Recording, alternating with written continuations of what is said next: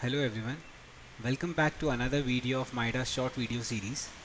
In this video, we will see how to perform vibration analysis for a pedestrian bridge. So here we are having a truss bridge that is for the pedestrians, and for the vibration analysis it is important that we first perform the eigenvalue analysis and then we define the time history load cases for pedestrian crowding. So for that, first we will define the vibration analysis by going under the analysis, eigenvalue. We can select the number of frequency here and we can select the type of analysis that we want, whether it is subspace, Langos or Ritz. So I'm selecting Langos and I click on OK. Another thing that we need to do is to convert the self-weight of the structure into masses. So here we will just check on this option of convert self-weight into masses. Once this is done, now we need to define the time history load cases and function for performing the pedestrian vibration analysis. So for that, under the load and dynamic loads, here you can see we are having the options for definition of load cases, time history functions and dynamic nodal loads.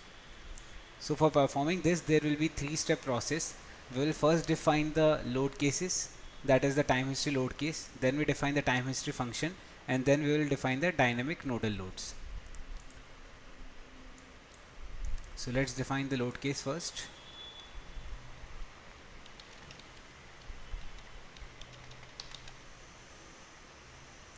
Here I am selecting the end time as 40 seconds.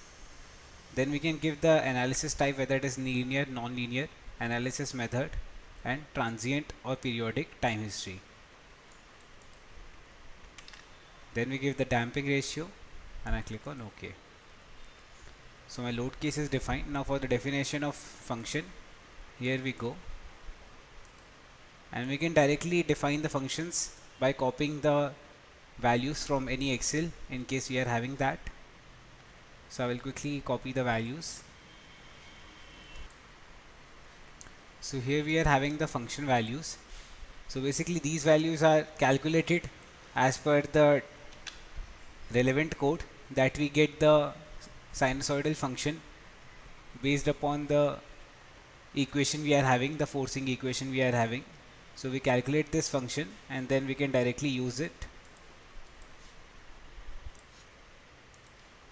So I'll copy paste this function, give the name as walking.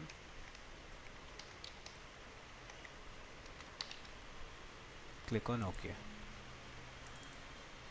We'll select the function type as force. And now we are good to go ahead. Now we have defined the time history load case functions.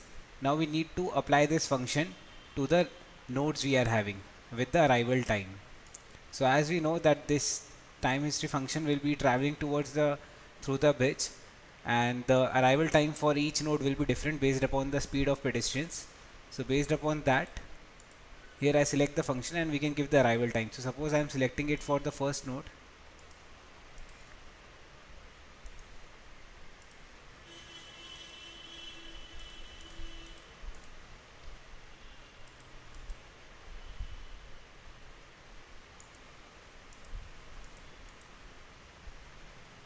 We will give the scale factor as -1 as it is applied in the downward direction, and we click on apply. So once this is done, you can just see on the table that we get these values. So as of now I've defined the arrival time as 0 for this. So in this way it becomes repetitive for us to define the values for single node. So we can directly copy the values from the Excel. Like here I have defined these values.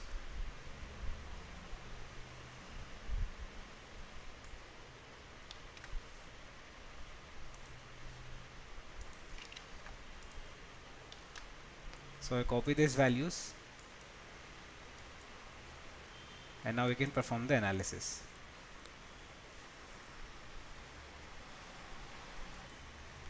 Now once the analysis is performed, we will go under the results, and from here time history results, we can check the maximum acceleration and the displacement that is occurring due to our time history defined function.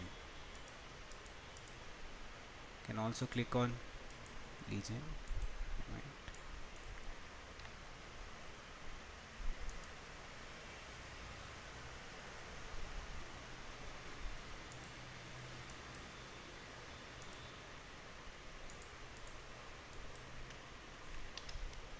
Apply.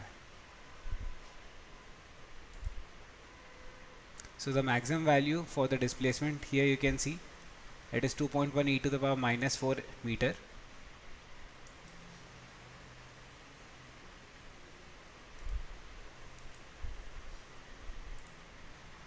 And we can see the animation as well like this. So the displacement you can see maximum as 2.1 e to the power minus 4 here, and the node is 2030 node that is having the maximum deformation.